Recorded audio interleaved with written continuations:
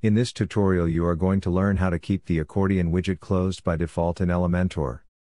First, install and activate the Power Pack add-ons for Elementor plugin. You will find the link to this plugin below this video. Once the Power Pack plugin is activated, edit the page with Elementor on which you want to add the Accordion widget.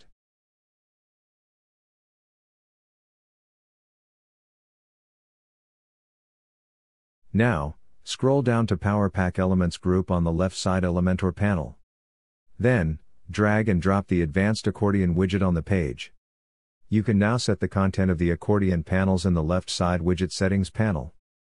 All the panels of the Advanced Accordion widget are closed by default, so there is no need to do anything else. Once you are done writing the content for the Accordion panels, just save your changes.